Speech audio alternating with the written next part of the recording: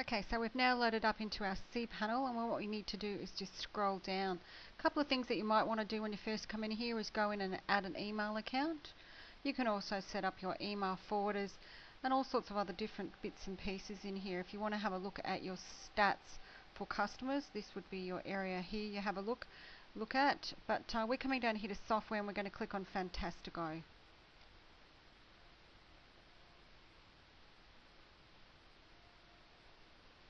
And Fantastico basically allows you to automatically go in and set up various different things on your website. And you can see here there's content management systems, but we're going to go up here to WordPress.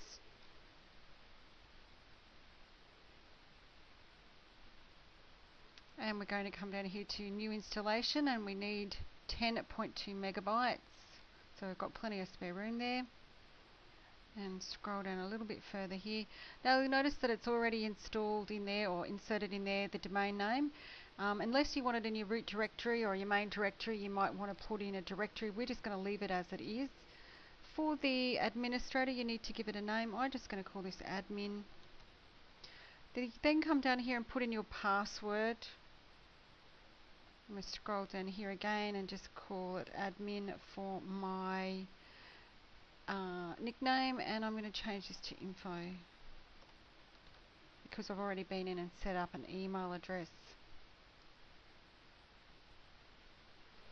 And so you put a little description about your business there and click on install WordPress.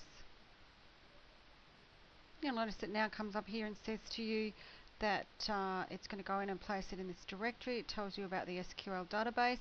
And if you're happy with all that, you simply click on finish installation.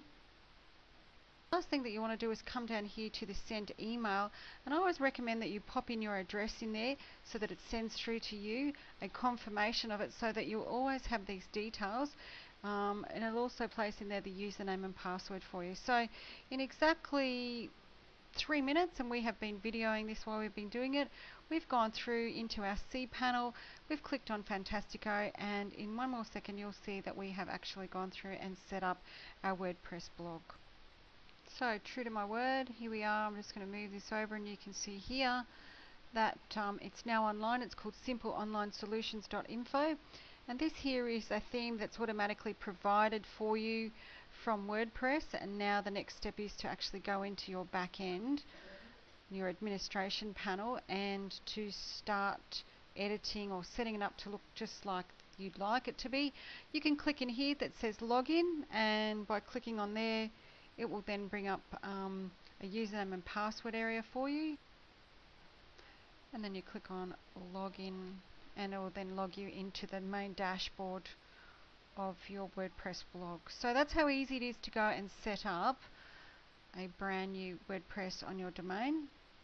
And in the next video I'm going to go through and just show you a couple of things that you can do to get started in here.